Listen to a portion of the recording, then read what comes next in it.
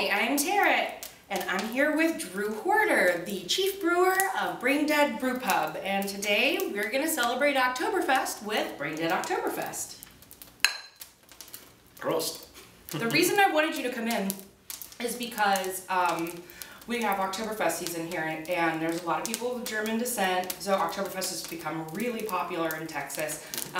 For Oktoberfest, I wanted to make sourdough pretzels, but I know that pretzels are never as good by themselves as they are with beer. So will you tell us a little bit about Braindead's Oktoberfest beer, about Oktoberfest beer in general?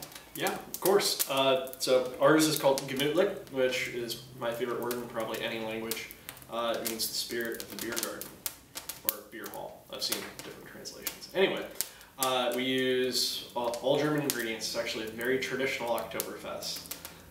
We're using all malts from Kulmbach and all Hallertau and Tettnang region hops.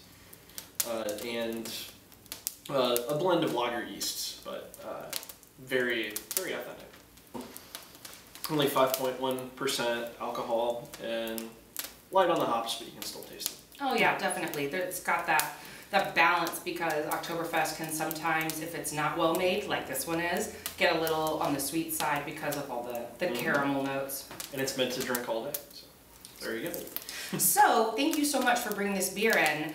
I brought pretzels to this party. So, yes. These are sourdough pretzels. I did them with unfed starter, okay. and I covered these in everything bagel seasoning because I'm pretty addicted to it.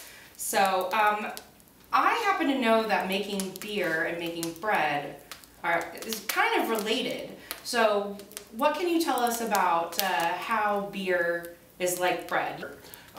Yeast is the real common thread here. Grain, obviously, is really important, but to make beer you have to have malt. Bread, not so much. So going back to even the origins of written language, beer and bread are intimately tied together. In fact, before there were yeast production facilities, bakers had to get their yeast from somewhere, and that was from breweries. The only process that produced enough yeast back in the day. And in fact,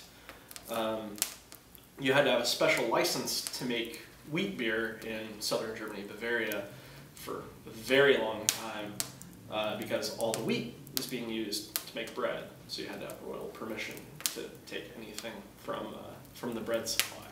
Oh, actually, I'm going to check these out because I've been dying to have yes. one. I've been waiting for Cheers. you. Perfect amount of chew. I actually really like the balance of this beer. It's got the right amount of bitterness to make it great with savory, but then it's got the sweet balance to it, and so it's complementary and it's contrasting. Well, all I can really say, Drew, is thanks for coming down here. Thanks for bringing us beer. Yeah, my pleasure. Yeah, thanks for eating my cooking. Hell yeah.